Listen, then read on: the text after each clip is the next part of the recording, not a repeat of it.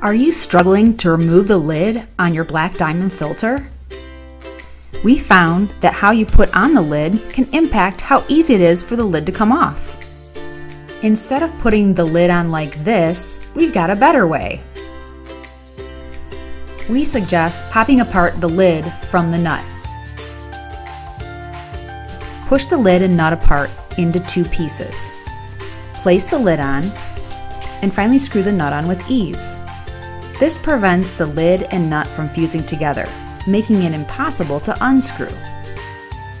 Let's take a look at that again. Detach the lid from the nut by applying pressure with the palm of your hand. Wipe off any debris on the threads. Place the lid on first, secure it down, open the bleeder, screw on the nut, good to go.